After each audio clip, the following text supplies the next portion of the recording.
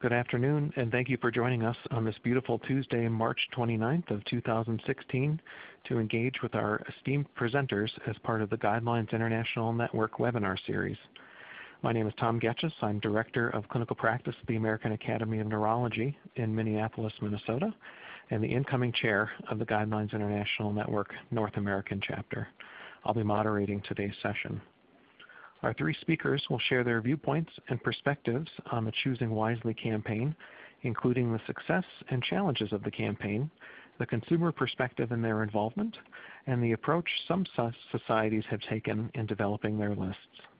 Each presenter will take approximately 10 to 15 minutes to deliver their content, and after each speaker, we will have approximately 5 minutes to answer your questions you may have for that particular speaker. As a reminder, you're set to listen-only mode, so your only opportunity to ask questions is through the chat feature located on the computer screen. Before I pass the baton to Daniel Wolfson, I'd like to have you take a moment and select the response on the screen that you most identify with. This will give us a sense of the perspectives that we have attending this session.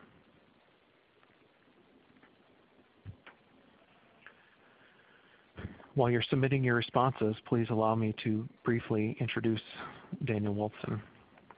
He is the Executive Vice President and COO of the ABIM Foundation. Mr. Wolfson has been instrumental in leading the Choosing Wisely campaign, a multi-year effort engaging more than 70 medical specialty societies. Daniel received his master's degree in Health Services Administration from the University of Michigan School of Public Health. Prior to graduate school, Mr. Wolfson worked in the Social Services Department of Massachusetts General Hospital. I'm going to close this poll and display the results. So we can see here that about 2/3 of our attendees are guideline developers and about an equal third consumers. A small percentage are physicians or healthcare providers, and about 16–17% identify as others. So Daniel, I'm going to pass the baton to you, and you have the floor. Go ahead. Thank you very much for having me today, Tom, and welcome to all the participants.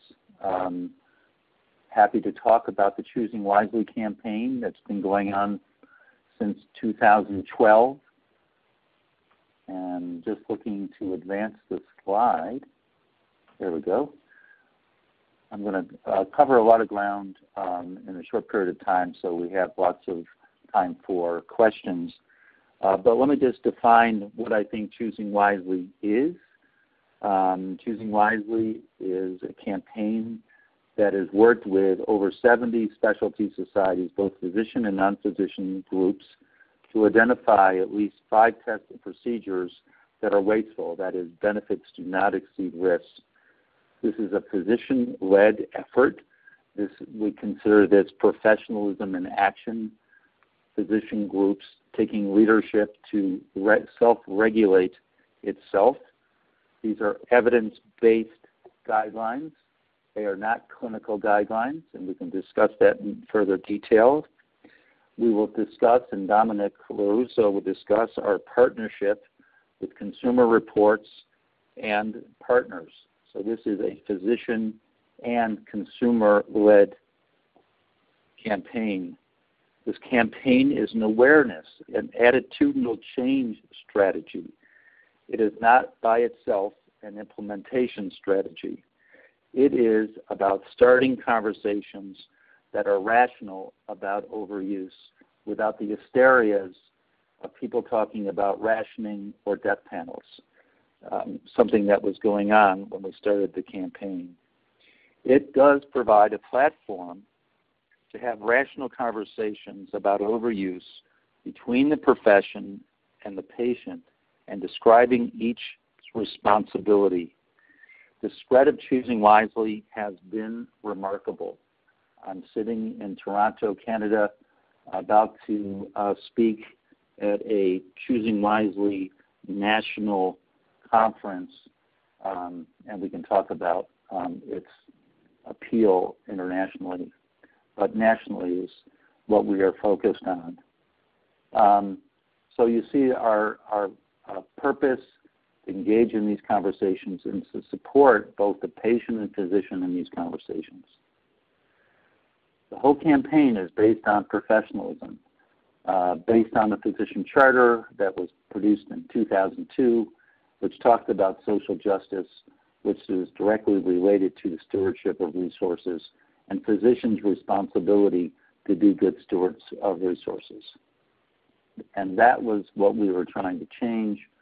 We were trying to change views of physicians about their role in controlling healthcare costs when only 36% said it was their responsibility to be controlling costs. And in fact, I understand that, if you look now at another number that we collected when we asked them, are you responsible for utilization, more of them will talk about that as being their responsibility. And so 58% of physicians say that they're in the best position to address the problem of overuse, meaning utilization only, with government as a distant second, 15%. But that is not a very good number. That's 42% that say that they're not in the best position to address the problem. And that's what we were out to change. So what we've learned so far about the campaign, and I'll go over these things quickly, is that there's power in professionalism, and that leadership and partnership are really important. How you talk about overuse and communication, language you use is important. That culture is important. Changing mindsets is imperative. If you want behavioral change, we often go to system changes without mindset changes, without attitude changes, without people really buying in. We go to technical change before we go to adoptive change. The power of responsibility and ownership of the clinicians and patients in this campaign, open platform, and choosing wisely in system changes that have been going on. So I'm going to go quite quickly, but this is the 70 specialty societies. And what it represents is not only their participation, but think of them as the ability to spread messages around overuse. Think about them as distribution centers to get information out to a wide swath of physicians and giving the message that it is their responsibility to think about overuse, and the message of it's a physician professional obligation to do so. Here's our partnerships with grantees, through Robert Wood Johnson, trying to get this concentrated at the local community. Power of communications, I'm going through this quickly, but I think I'd love to have more discussion. But changing conversation from more is better to less is sometimes better was one of our particular goals. The framing of the issue was quite important. We spent a lot of time before we started the campaign about what language to use. Language is important. And I can't overemphasize simplicity of the campaign. The notion of producing 5 very succinct don'ts has power to it. And I won't go through all these other ones, but being concrete, having credibility to specialty societies was all important to this campaign. And of course, the timing was important too. We're going from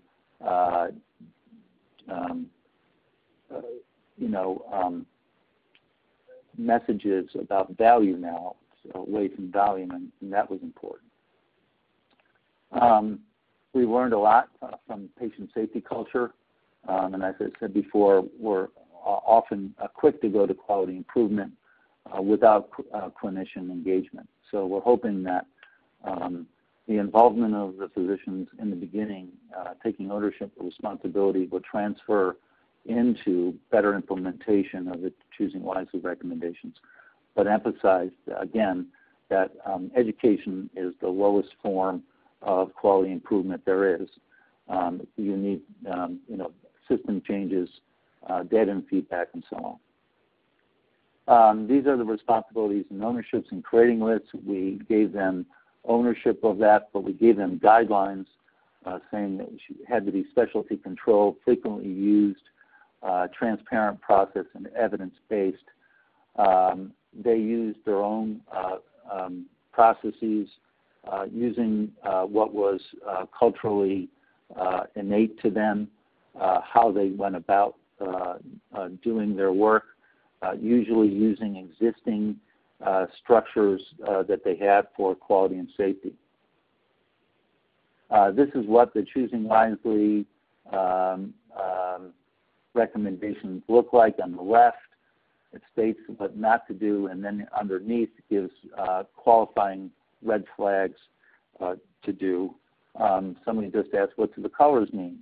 I can't tell you what the colors mean, but were designed by a PR company and have no inherent meaning except they look nice. On the right, that is the Choosing Wisely consumer report conversion of those recommendations in easy-to-read, consumer-centric format. And Dominic will talk more about that. And we have lots of institutions now implementing this, but Choosing Wisely by itself is not a implementation strategy. We would have designed the campaign in a much different way. But organizations are doing what they do around quality improvement, system changes, hardwiring, EMRs, and so on. And we're beginning to get good information from sites. We just there was a paper recently from the University of Utah that used a multitude of interventions, including financial incentives, education, hardwiring EMRs, and got lab costs down, cost per day down, cost per visits down, and we're continuing to track that and encourage that. What we need to do now, there needs to be better ownership and professionalism going forward with both the designs of lists, more challenging lists, and them taking leadership in implementation. Development of measures for QI is an issue. We could talk about that as well. Continue to wrap up recommendations. I've already said that. You can read the rest. So for more information, please go to our site, choosingwisely.org. It has all the recommendations by all the sites, by all the specialty societies, as well as resources, including a newsletter that does track implementation. Please follow us on ABIM Foundation and Wolfson D. So that's kind of it. Also on the resource page, we have tape of communication approaches for physicians to talk to their patients about unnecessary care. So I'll pass this over back to you, Tom, and thank you very much for your time. Well, Daniel, thanks very much for giving us that overview of the campaign. There are a couple questions that are coming in. A reminder, if you'd like to submit a question, please do that through the chat. I'll be watching these, flagging them, and then putting and then posing these to our speakers. One of the questions, Daniel, you talked about the colors, but I'm going to go back on your slides because I think that question was in reference to slide 9, which I put back up on the screen. Is there any rhyme or reason for the colors other than they're very nicely done? Oh, I'm sorry. No. That's a very good question. Thank you for answering that. Those are the 3 waves of participation in the Choosing Wisely campaign. So we have I call them the Courageous 9. They were the first ones to come out in 2012. And then a second wave of 17 came out, and they're in blue. And then the rest are, I believe that's a purple, participated in the Choosing Wisely campaign after that. And we don't penalize people from coming in late. But I think we've got most institutions, specialty societies in, although we're talking to more, and we're talking to a pharmacy organization, and we have people that are doing multiple lists. They just don't do 5. Family practice has done 15. So that's always welcomed. And then we hoping the American Dental Association will be coming in as well. So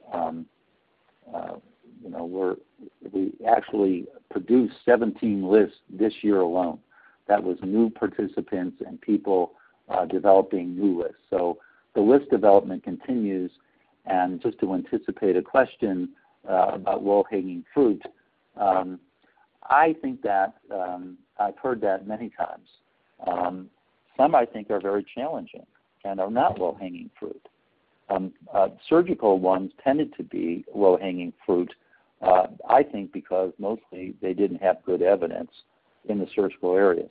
But I think it was not low-hanging fruit for the Society of General Medicine to come out and say that physicals for non-symptomatic patients, routine physicals, was not necessary. I didn't think it was low-hanging fruit when the radiation oncologist said don't do proton beam therapy for prostate cancer. I didn't think it was low-hanging fruit when oncology came out and talked about not treating patients in the last stages of life. So I think there are very challenging recommendations, and to characterize them as all low-hanging fruit, I don't think is correct. There are some, I totally admit, but I would say the vast majority are good. We have lots of imaging recommendations, and I think if we could implement a quarter of the 400, we would making a major impact on healthcare quality and safety. I also think that we overestimate what we thought was the purpose of those recommendations. They were something concrete to begin a conversation. 400 can't possibly address all of what is unnecessary tests and procedures under certain circumstances, and it was just the beginning to have a concrete thing to begin the conversation. We hope the conversation is happening over many more than 400 recommendations, and it's pervasive in people's thinking about more is not always better. That's what we were trying to get at. Mm-hmm. Another question that's come in, are there societies that is there a mechanism for societies to submit less than 5 recommendations, or is the minimum 5? We actually asked them to come in with 5. Okay. And they could come in with more, and they did. But there was something about 5 that we thought was simple to remember. And again, we went after simplicity, and we think that was important. We had a question from an audience member asking about payers implementing these in payment programs. Are you aware of this happening? And if so, what is ABIM Foundation's stance? Our position from the beginning, and we talked to payers, was we thought that if they begin to make design benefits based on these recommendations, the campaign would fall apart. That wasn't the intentions of the recommendations.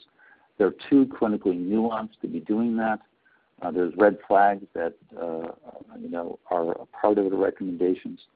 And I think for the most part, and I'd be very interested in if there's cases where there have been benefit determinations based on choosing wisely, because we'd like to talk to them. But we have had good cooperation with some of the major insurers, and they've seen themselves as being educators, particularly in the consumer side, that more is not always better. So I think so far so good, and we're always on the lookout to see if there are people using them in ways that we think are not productive to this conversation.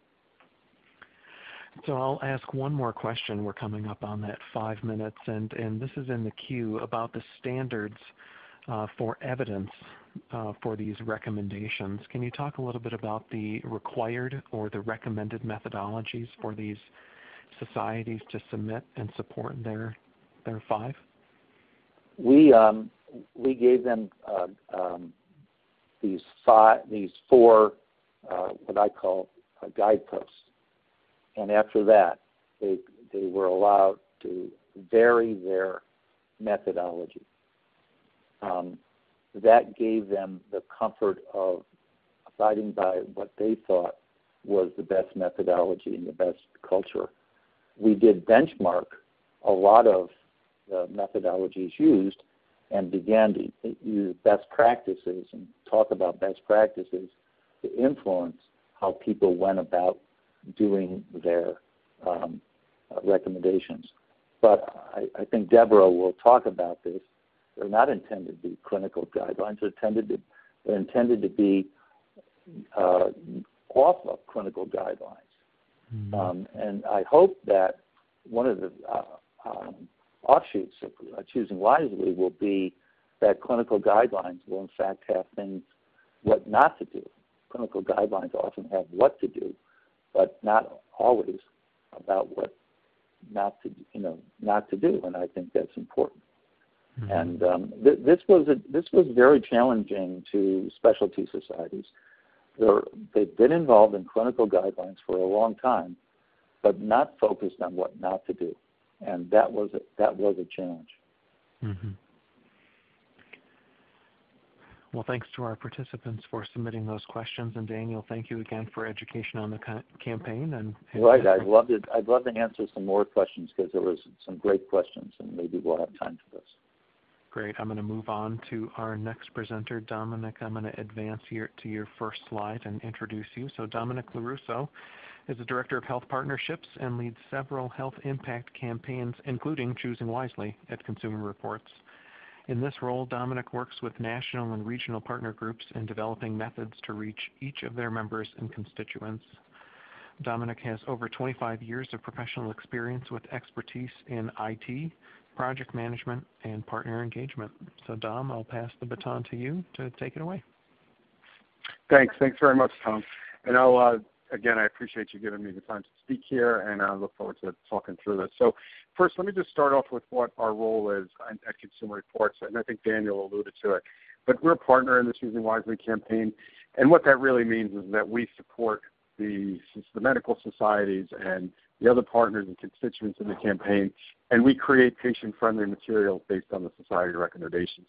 So what we do is we take the recommendations, we interview the medical societies and the specialists there. Excuse me. We then take these recommendations and we create patient-friendly material, and I'll get into that in a little bit. We use a health literacy organization to help us translate the resources into plain language, and we end up disseminating through our partner network, and I'll talk about that more in a second.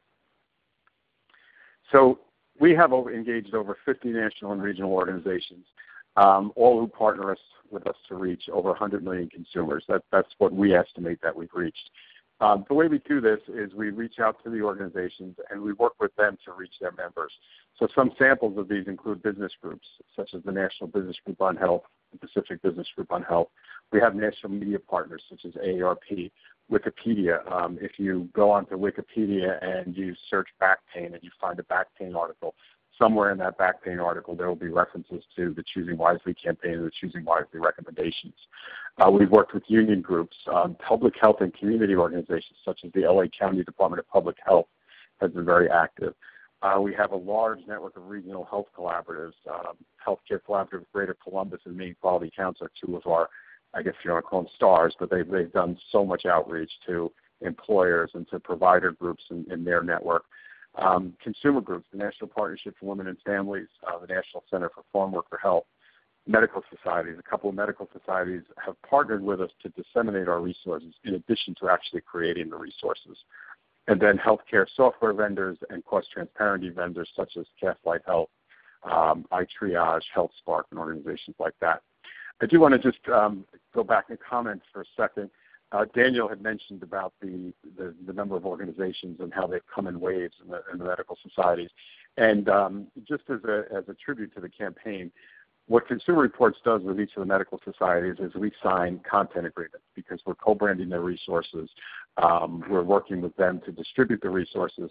And, I will tell you, the first 9 was extremely painful. It would take a couple of weeks sometimes to get through the contract negotiations, sometimes even longer. The second wave was a lot easier, and I will tell you now, as societies join the campaign, they're actually reaching out to me, and in some cases we've signed these agreements in less than a day or, in a couple of days. So it's been amazing to watch it, and the momentum of the campaign just grows. So I just want to touch quickly on some of the resources that we've created for this campaign. Excuse me. We've created posters, videos and TV, radio, public service announcements. We have wallet cards. You see it on the bottom of that page, a Choosing Wisely wallet card that we've disseminated to hundreds and thousands of these to various groups. We've created e-hubs, meaning basically what that means is they're content hubs, a place where you can go to find all of the antibiotic recommendations and tools available from Choosing Wisely. One of our one of our favorite features, or our partners' favorite features, are what we call microsites. These are co-branded sites that we create and manage for organizations that are partnering with us. So they can create we can create a site for them. They'll have their logo, and they'll have their subset or their information, their subset of Choosing Wisely recommendations on those pages. All are available in plain English and Spanish. Some can be co-branded. If you look in the middle of the page there's a 5 questions to ask your doctor poster. We've co-branded that for many organizations where you can put their logo in there. And everything we do here is free to use, free to distribute. There is no charge for anything. This is an advocacy kind of effort here, an impact effort where we're trying to get the word out. On our next slide, as I mentioned before, these are the typical Choosing Wisely brochure that you see in front of you here. We've done about 100 of these. We've covered about 100 of the 450 topics. Every single one of them the Specialty Society endorsed, as you can see. It's got their logo on it as well as the Choosing Wisely logo, Consumer Reports, and ABIM. The idea here is to support conversations. So they're always here not giving direction or not giving a recommendation, but really to just kind of guide the conversation. To have a patient sit up and say, you know what, do I really need that test? Hey, doctor, the American Academy of Family Physicians is saying that MRI may not be necessary. What do you think? So that's the intention of them. If you look at a brochure, this is a sample, a typical brochure. That's the back and front. Usually the white copy, what you see in white there, is generated from the conversations or the interviews we've had with the medical societies, the physicians. The blue copy is always what Consumer Reports recommends. So much of what a Choosing Wisely piece is what not to do, or what, you shouldn't have that imaging test, or you shouldn't get that antibiotic. What Consumer Reports then does offer alternatives, meaning, for your back pain, have heat or ice, and I can't read that right now, so I'm not sure exactly what it says. But Consumer Reports provides the alternate advice. What I want to show you here is just how our material has evolved. It began as those 2-page reports that you've seen, and what we've committed to do with the ABIM Foundation and all the medical societies is that for every society that joins, we'll cover at least one of their topics. Many societies, we've done more than one topic. American Academy of Family Physicians, I think we've done 13 of the 15 topics. And a lot of the reason is that our medical directors and our medical advisors look at the recommendations and they say, oh, this is a good one. This one is going to apply to a lot of consumers and a lot of patients. Some of them are a little more inside baseball, and they're hard to translate into a 2-page piece. But I just wanted to point out a couple of co-branded things here that we've done. The first is the Spanish one. Again, I mentioned that. We translated them all into Spanish. In the middle of the page, there's a poster there that says 5 ways to be smart about ovarian cancer. The Society of Gynecological Oncology asked us to create that resource, and we co-branded it with them. On the right of the screen there, you're seeing Can Antibiotics Help You Feel Better? This is a secondary translation of a recommendation from the Infectious Disease Society. What we did is we took their 2-page report, which was written at an 8th or 9th grade reading level, and we took it down even a little bit further. This one is estimated at a 5th or 6th grade reading level. So we're trying to do some reports at a lower literacy level to reach a broader audience. This poster here in the middle, it says, do I need this cancer test or treatment? One of our partners is an organization, and they have clinics, oncology clinics scattered throughout their network. They felt it really important to have this type of material available in their exam rooms, in their waiting rooms. So we created this poster, and then what they did is they took all the recommendations from ASCO and put them in a booklet and put them on the waiting room and exam rooms, offices, and in the racks and on tables and things like that to distribute it. And then on the right, this is tests and treatments for prostate cancer. What this is really a roundup. There are multiple topics about prostate cancer and choosing wisely, not by one society. What we've done is create resources like this that put them up and combine them into one topic, one document, I should say. On this page, this is just an example of how we've covered specific topics. So this is one topic. It's the imaging tests for low back pain, and again, I talked about that before, but this is from the American Academy of Family Physicians. What we've done in order to reach broad audiences is that we've changed the photos. So if you see there are 3 different samples of the picture there, both with 3 different photographs of different ethnicities or different demographics. Again, we created a Spanish one. Additionally, we created on the right there what we call a rack card. It's a very simple to read card. It's got a back and a front. It summarizes the recommendation even further. And then we've also created videos. There's one in the middle there that's more of a viral video. It's handheld by an iPhone and taken in a gym where she's talking about back pain. And then on the right there, that's actually a physician talking about the imaging of back pain and why you shouldn't get it or why it's not necessary, or what questions you should ask about it. On the next page, what I wanted to just cover here is how do we reach consumers and patients? Obviously, as I said, we reach them through our partner network, but the way that they do it, or the way that, and we also help them do it, is through various channels. So we've done it through social media. We have a very active Twitter feed from Consumer Reports, and they often tweet out the recommendations or some of the advice that's come from the physicians and the societies. And we also have other Twitter handles that we use that are more focused. I have one that I tweet out mostly to partners. We have another gentleman in my group that tweets out mostly to consumers. Also on the web, we have Consumer Reports will quite often post stories about choosing wisely as well, and we also have a website called consumerhealthchoices.org, which has all of our resources on it.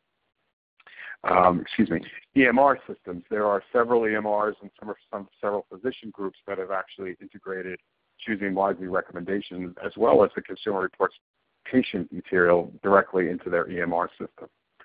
On the employer side, we've created a tool set working with IBM called Making Healthy Choices that is wrapped around choosing wisely.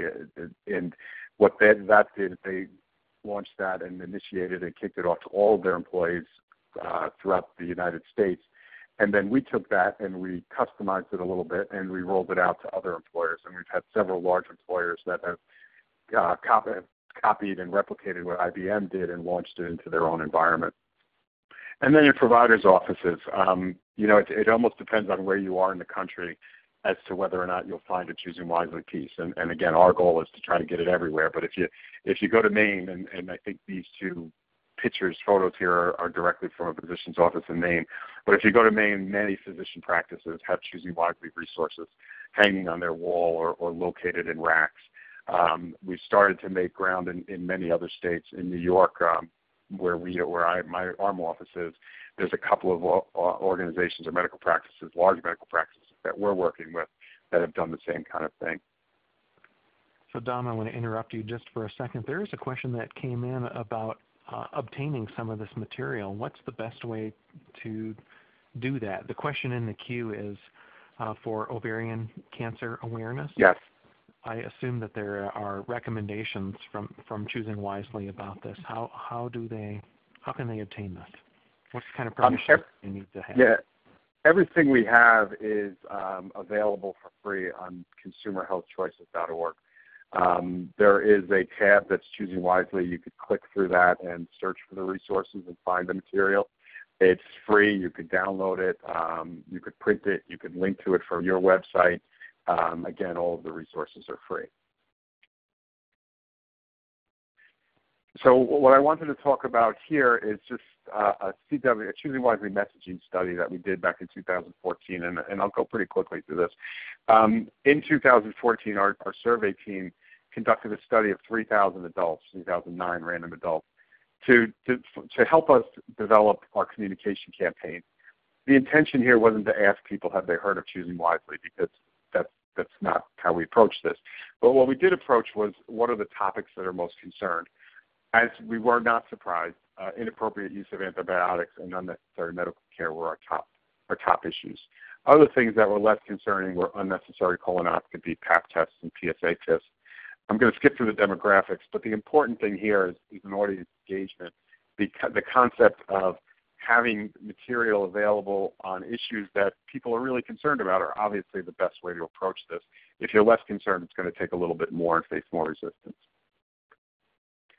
Additionally, again, the summary here, one of the most important findings that we came here, and again, probably not really a surprise, is that improved communication between you and your doctors leads to better clinical outcomes. So, I mean, this is all about the conversation. It's not a one-way street. It really is intended to be like that. And the second point there, when you actively participate in your healthcare, you make better healthcare decisions. So I'll just, as my last slide here, I'll just talk about what's next. We're shifting our focus to medical practices, and when I say that, I'm not avoiding consumers, but what we're trying to do is reach patients at the point of care with our resources. So we are partnering with several pilot practices, developing tools and techniques to help them promote Choosing Wisely and educate the patients at the point of care. We are increasing our social media efforts. We're developing a crowdsourcing initiative that focuses on the 5 questions to ask your doctors. We're trying to get patients engaged in that.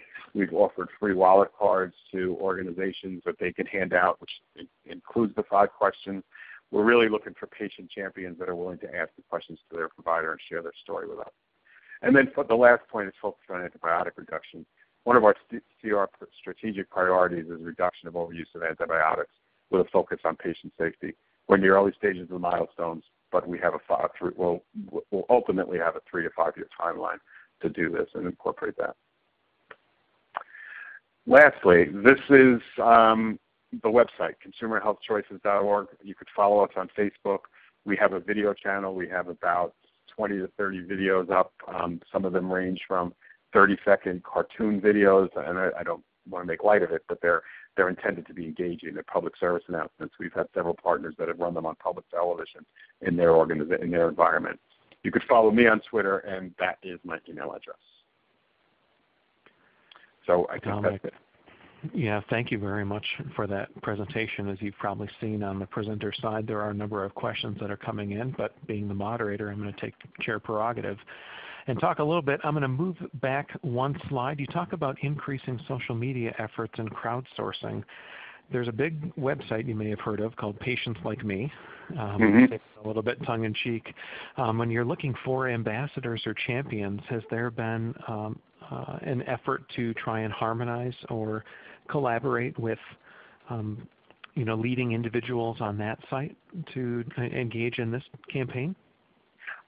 Yes, we've had some early conversations with folks like that. We also have, Consumer Reports has their own Safe Patient Project, and there's a patient network there. So that is certainly areas that we're looking at. Again, we're early in this, so we're trying to drive this as kind of a viral thing for Consumer Reports. However, we do intend to branch it out a little bit further. Mm-hmm. I'm also going to jump back. These are a couple questions.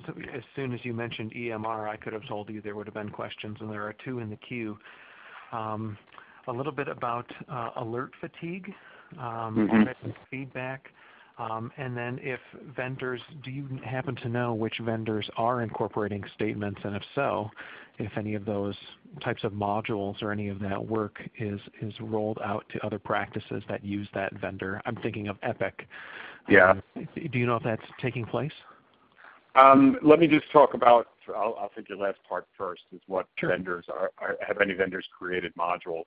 The answer to that is no. We have been in conversations with Epic and have worked with Epic about developing some kind of common module for it, but that hasn't gone very far yet. We're working with a couple of organizations or medical systems that are using Epic to hopefully pilot something like that, but it's slow to get off the ground.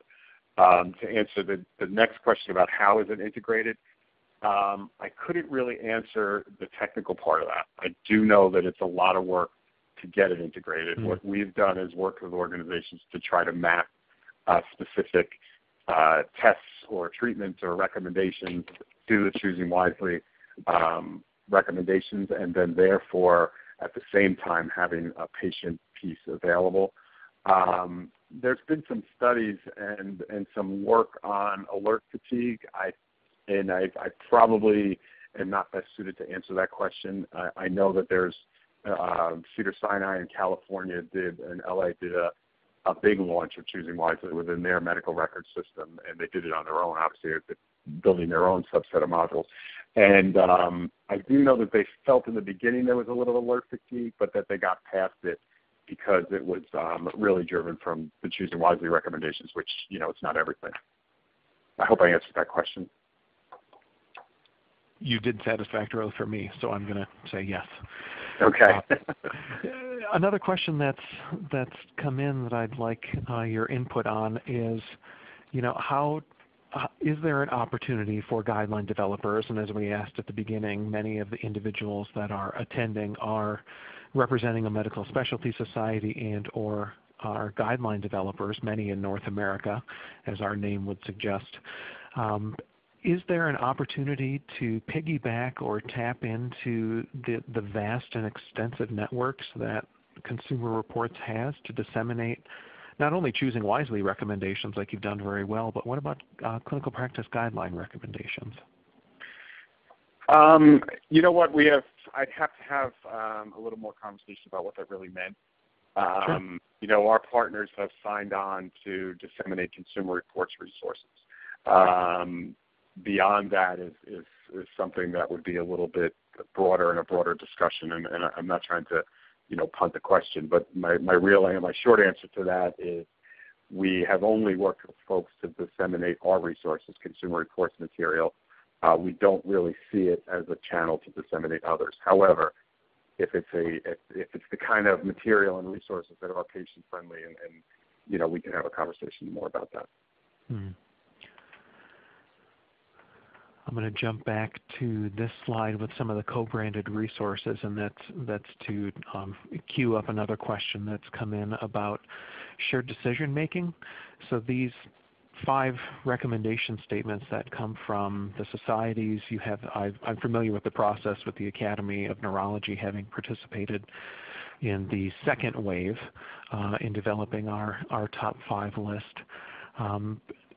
These types of tools and this information that you're putting out are really just education about those top 5, but is there a move from Consumer Reports to move more towards shared decision making? Not right now. I mean, we're, the group that I work in, our health impact team, is very small. We're just a couple of people, and our efforts are really right now around the Choosing Wisely campaign and the recommendations that come out of that. Do I think Consumer Reports will ultimately go there?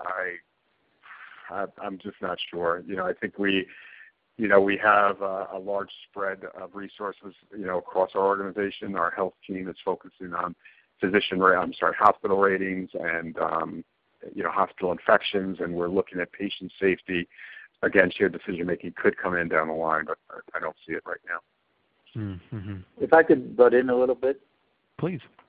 I think that what Consumer Reports has done is given a tool for a conversation that can be a part of a shared decision-making. I don't think that Consumer Reports wants to get into the educational aspects of shared decision-making, but I think they presented a tool that can be a part of a larger effort for shared decision-making. So also on the EMR, I could talk about EMRs as well if you wanted to address some of that as well.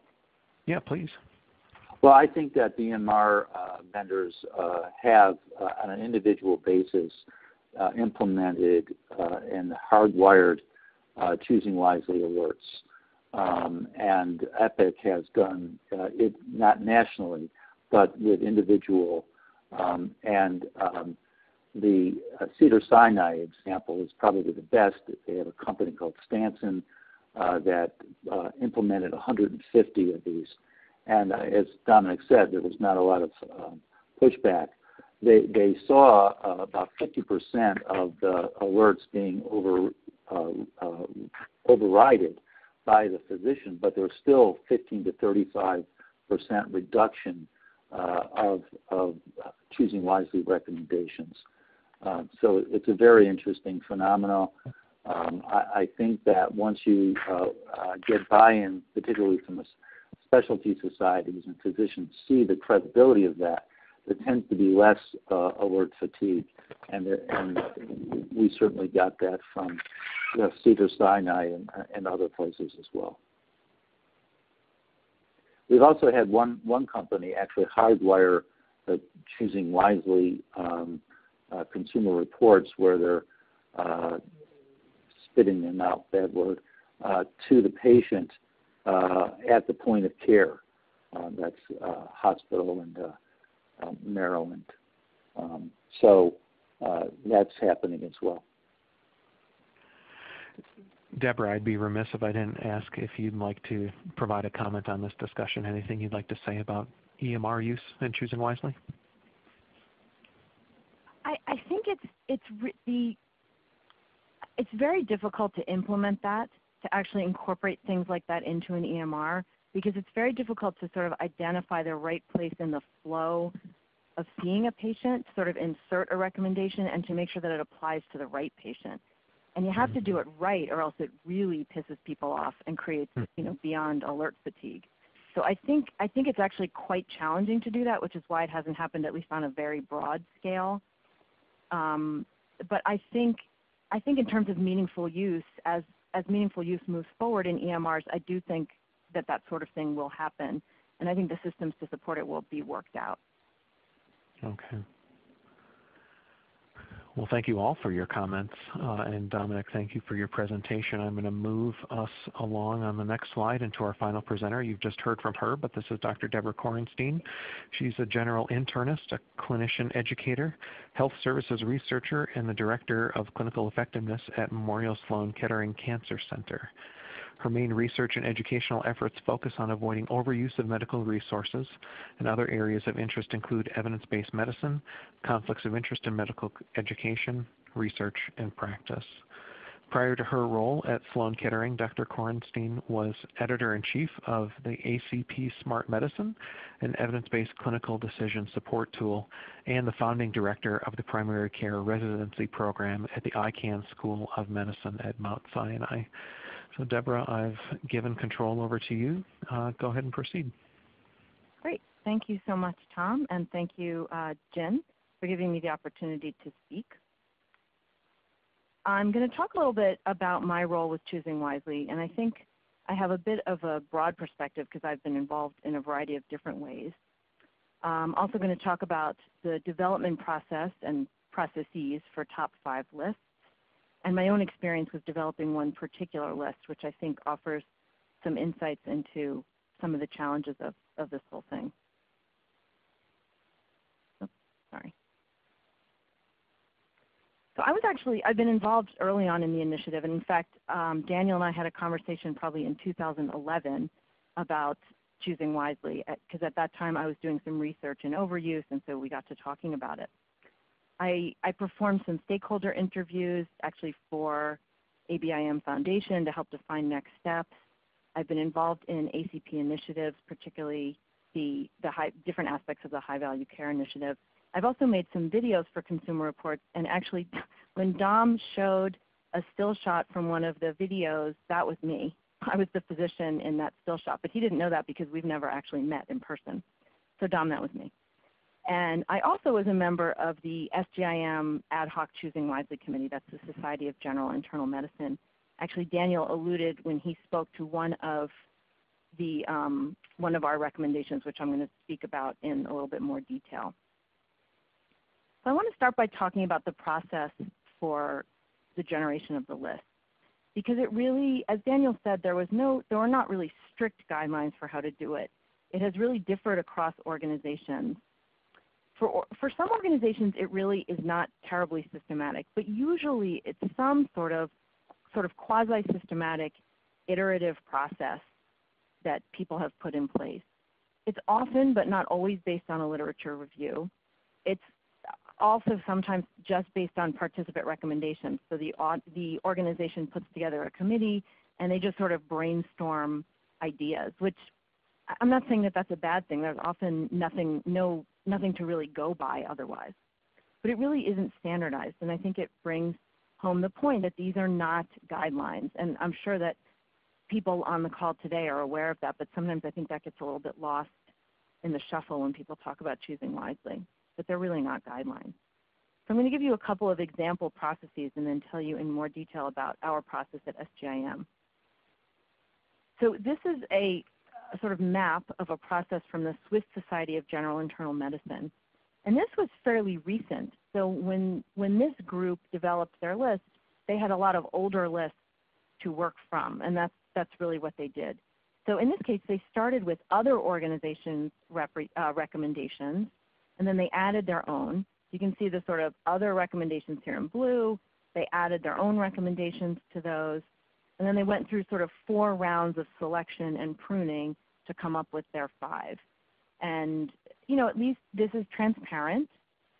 It's hard to know exactly how they did that, but it's pretty transparent. I have 2 other examples on this slide. One from the American Urological Association, which this is their description. They established a committee to identify topics. They used a consensus process, and then they had their board review and approve the recommendations. So we don't know too much about that from this description. And the American College of Physicians did something I think probably a little bit more robust, where they formed a work group of 11 physicians that they specifically said had evidence assessment skills. They collaboratively identified items. The list was narrowed by ACP staff, but then reviewed by a randomly selected group from their research panel, which is interesting. So I think their notion was to sort of get broad member support. You can see that these processes certainly are variable. But the process that I actually participated in was with the Society of General Internal Medicine.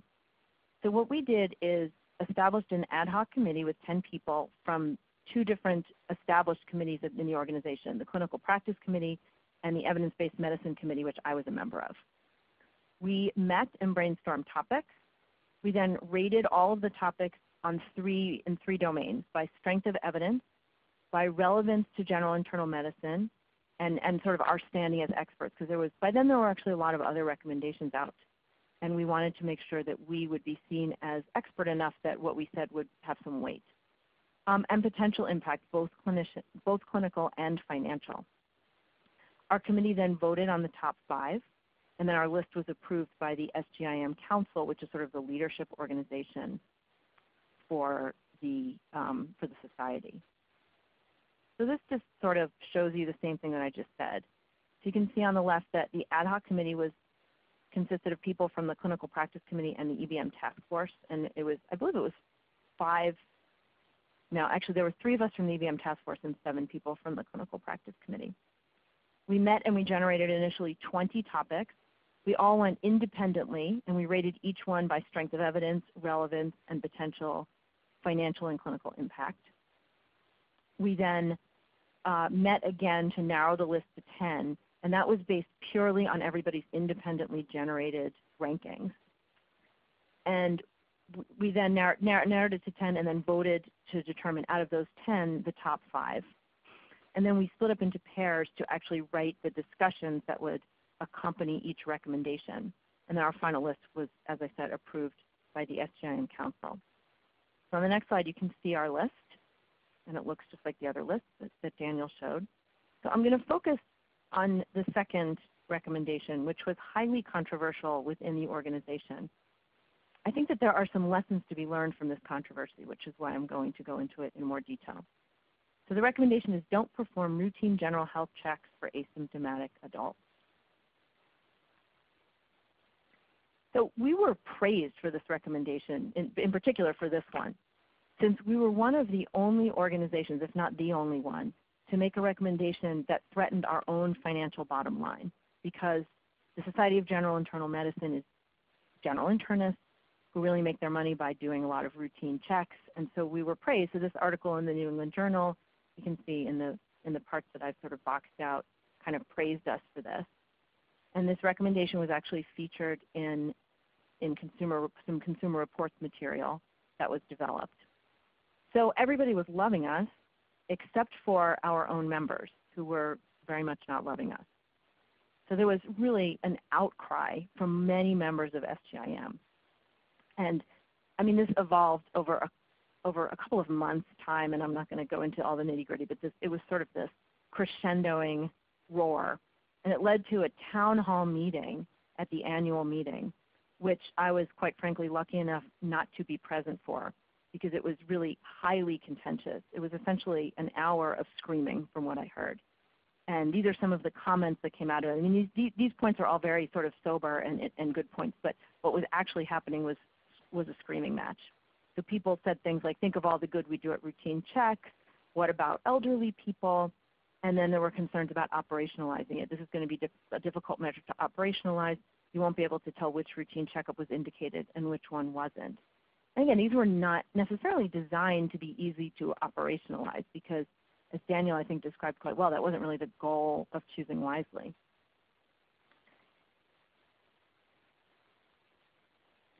So the way it sort of played out, the organization officially stood by the list, although they kind of softened the language and tried to backtrack a little bit. But the list did stand, and the list that's currently on the Choosing Wisely website is our original list, and it contains the controversial item. But at the same time, the organization has assembled a new committee with all completely different members, and they are revisiting the recommendations. And to be honest, I'm not exactly sure what that means, but that's what's happening. So the real reason I mention this, I mean, it's kind of a good story, but I think it really sheds light on a lot of issues that are important here in Choosing Wisely. The limitations of the format, the lists are brief, and as Daniel mentioned, there are sort of qualifying statements below the main statement, but still, this format doesn't lend itself to a whole lot of subtlety. And sometimes, in some clinical scenarios, that's what's needed. And so it's a challenge. I mean, I think you're always balancing the importance of trying to make clear statements with acknowledging all of the subtlety that's involved in a lot of these issues. It also points out the difficulty of reaching consensus among physicians. So these are physician organizations. There has to be some degree of consensus, and I think the amount of consensus that different organizations have reached is probably different, but physicians tend to be independent folks with very strong opinions. So it's a challenge when you have organizations making these recommendations.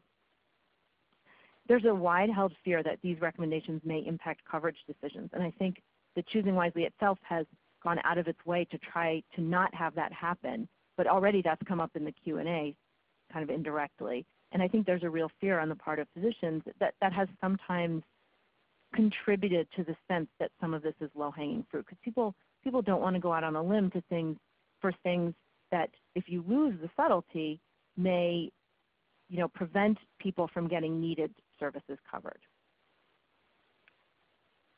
So I think that's actually my last slide. But that's really what I wanted to close with, and I would be happy to take any questions. No, thank you for your perspective here, and we do have a couple questions. One, I'm not sure if I should direct it to you or to others, but it's the last question that we had here. Are there indicators in order to identify the impact of Choosing Wisely on changing behavior of patients and physicians?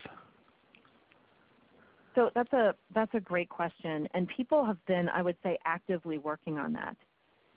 A lot of people have been trying to look for ways to sort of use claims data to try to track some of these things. Mm-hmm. It can be very challenging because a lot of them, again, can be subtle, and it's not always easy to get at this stuff through claims data. I mean, there are a couple of studies that I know of kind of off the top of my head. There was one by Alan Rosenberg that was in JAMA Internal Medicine that looked in data from ANSEM and they looked at, I think, 7 or 9 different Choosing Wisely recommendations that could be evaluated using claims data, and found a couple of them there had been decline in sort of the overuse, and in the rest there had not been. So people are trying to do this. And I'd love to comment on that study if I could. Sure. Yeah, go ahead and finish, Deborah, and then you could jump in, Daniel. Sure. And there was also a study that Carrie Kalla did that looked across the country using claims data from Medicare at the rate of use of some of the services that were targeted in Choosing Wisely, and found that there's variation around the country, not surprisingly. So I would say, people are starting to find ways to use claims data to evaluate at least some of them, and I think some of them are easy to do that way, but most of them are difficult, and there's not really an accepted way to do it yet.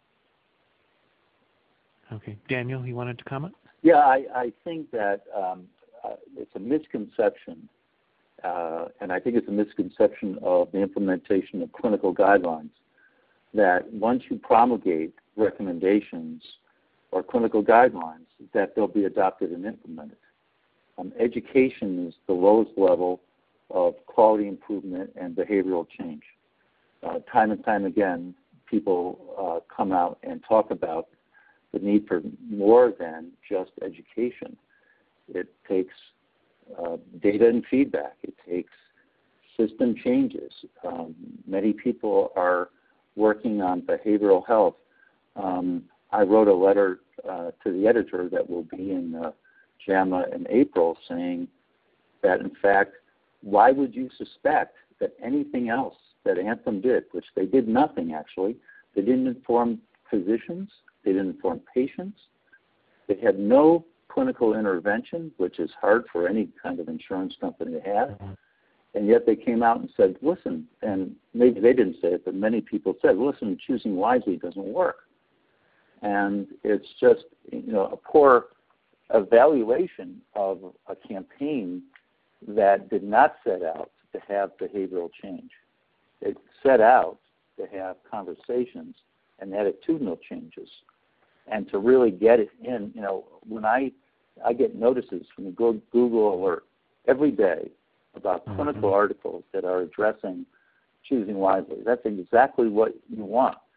Behavioral change is very complex, and to think that we could promulgate recommendations and instantly they would change habits and change systems was preposterous.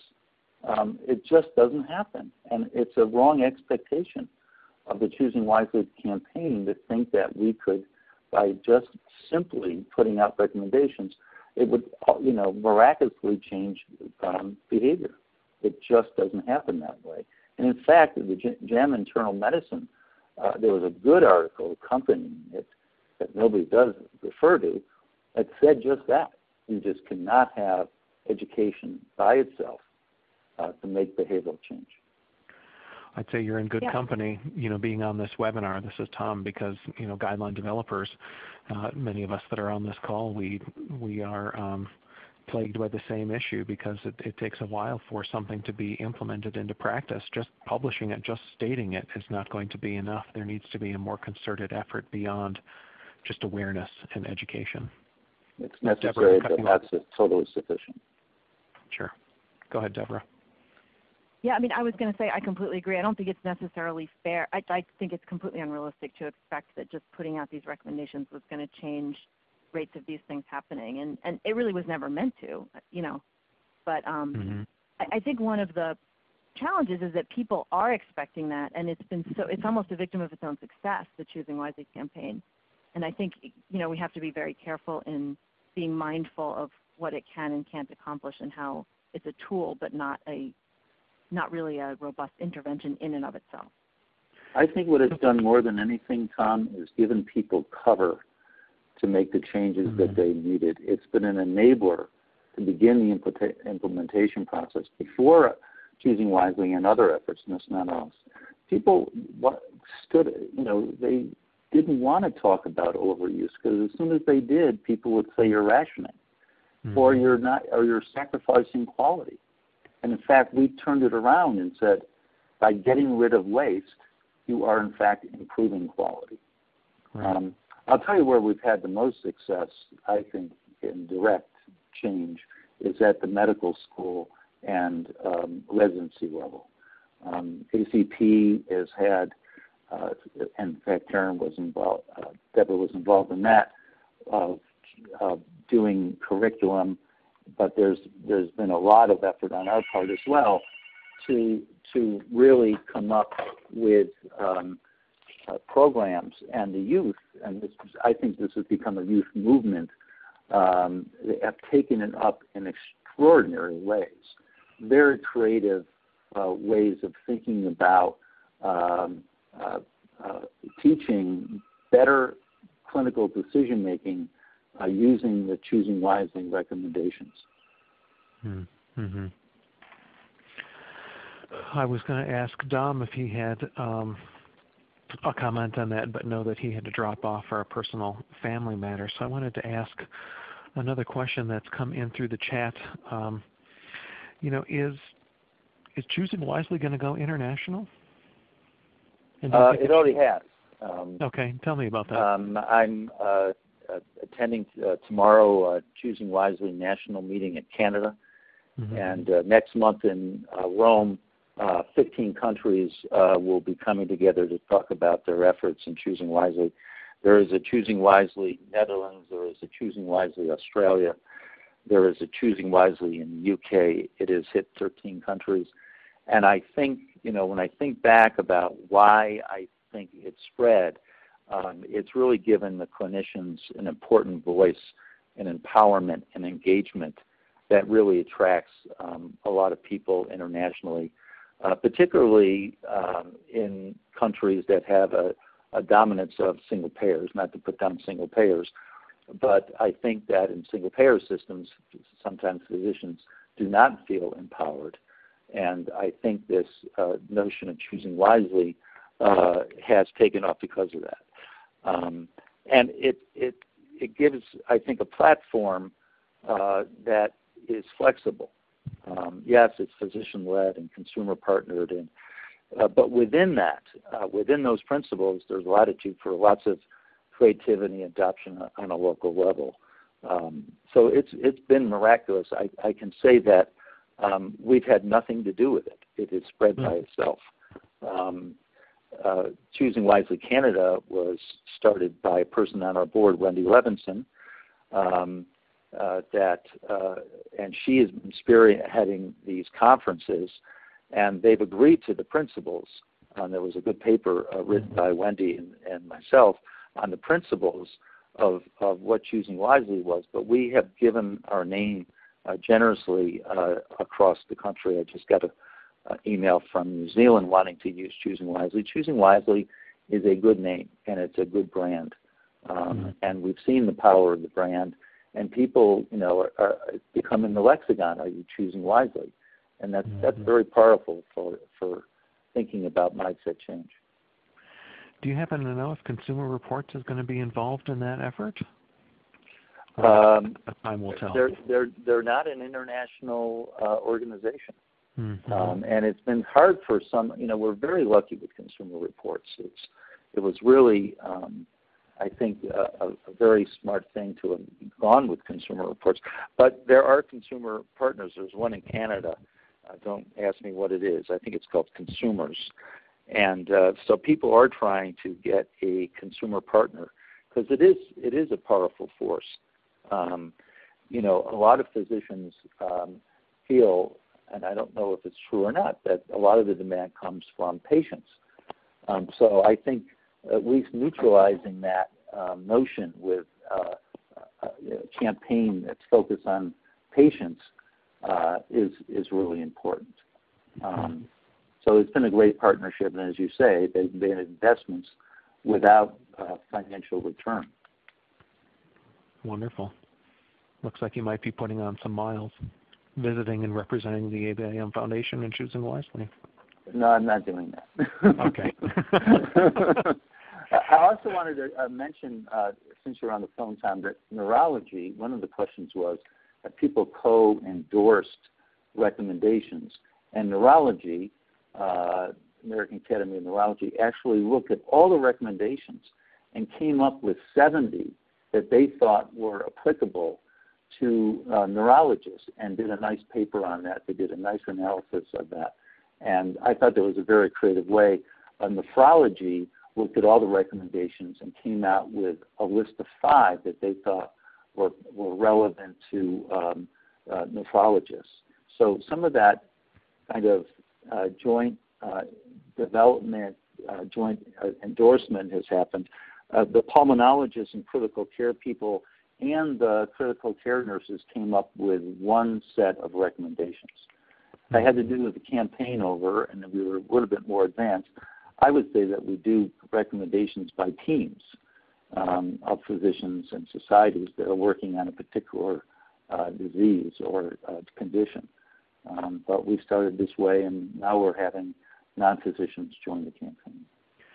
So Daniel, do you imagine that there are specialty societies that are not participating in? If you know of any, please. If you know of any, please tell me.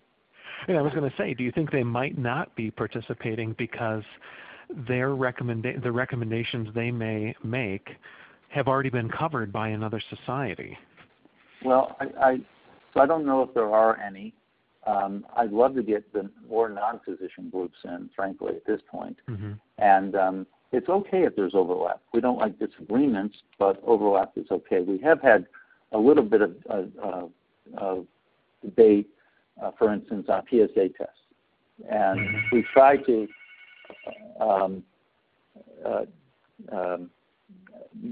accommodate that. Sorry. Sure. But we try to accommodate that. PSA testing is for the family physicians say no PSA testing, no shared decision making, and urologists say no PSA testing but shared decision making.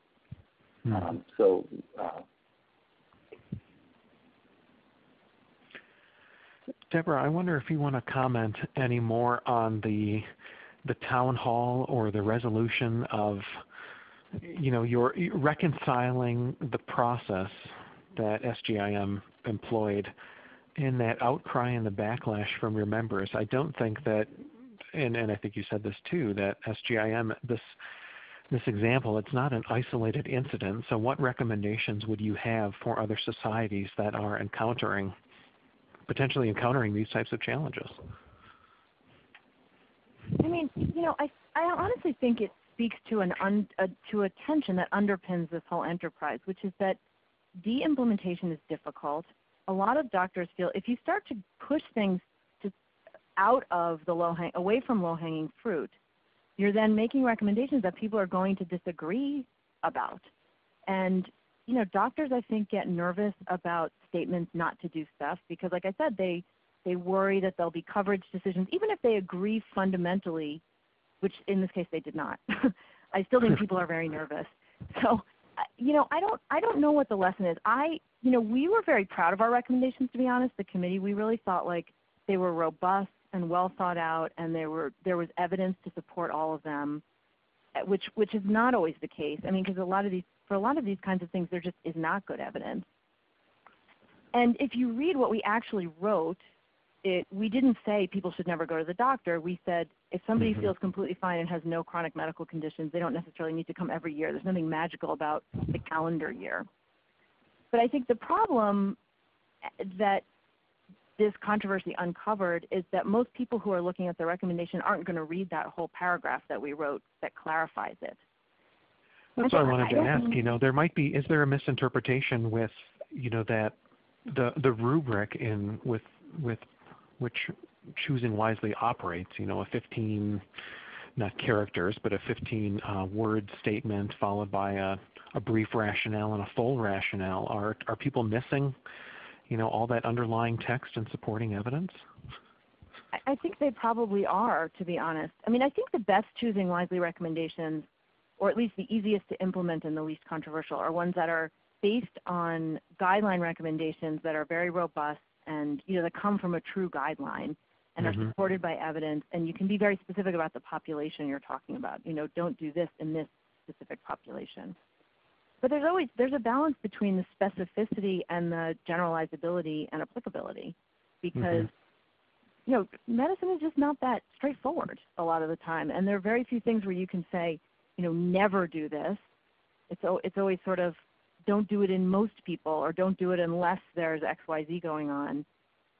and it's challenging. I mean, I don't have an answer to how to reconcile it, and I think the problem of the loss of nuance is a very real problem with this kind of thing, and that wasn't the entirety of what happened in SGIM, but it was part of it, and I think there were plenty of people whose concern was really related to that, and I think it's a very valid concern, particularly as, again, the success of choosing wisely makes it difficult because people cite the sort of one sentence recommendation and may even be applying it without the context, and again, maybe looking in claims data to see how often it's happening.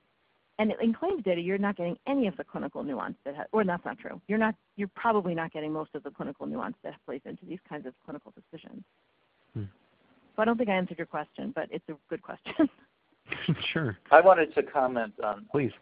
What Deborah just said. You know, we have been very clear that these recommendations are not absolutes. And we have put in what the evidence is and what are the exceptions and what are the red flags. So, you know, you do a balancing act. Clinical guidelines are very complex to read. These are easier and accessible. And there's a trade-off between the two of so comprehensive that somebody's not going to really act on it as, you know, as it's a balancing act.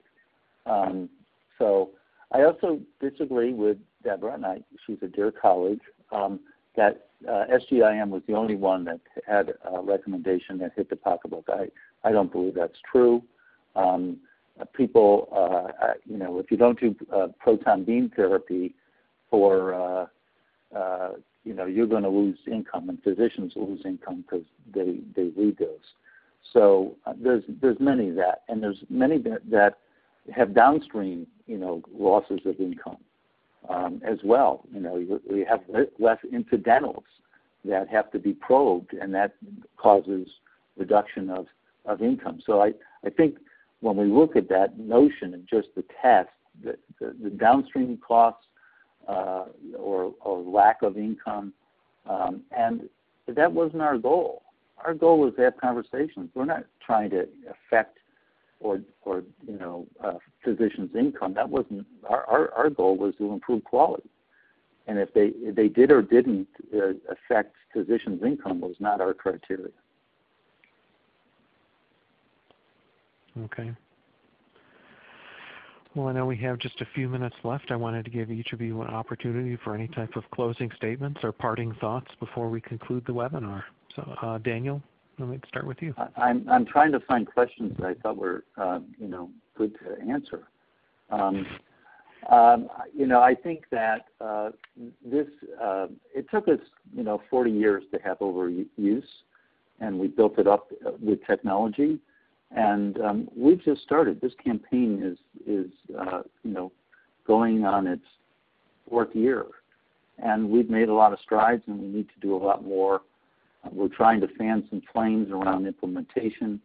We're trying to fan some flames about research and trying to really understand better implementation and interventions for de-employing something. We don't know how to de-employ things. We know how to start things, but we don't know very much about the science of starting it. So I think we're on a long journey, but thank God we're on the journey, and we have a concerted effort, and physicians are pretty engaged.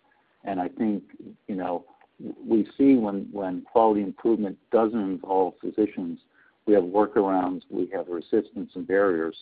I think we've gotten physicians on board, clinicians on board with this whole thing. So I think there's a better chance of implementation that's going to work and not alienate clinicians in their daily lives and make practice miserable, and rather bring joy to practice when they feel like they're doing the right thing for their patients.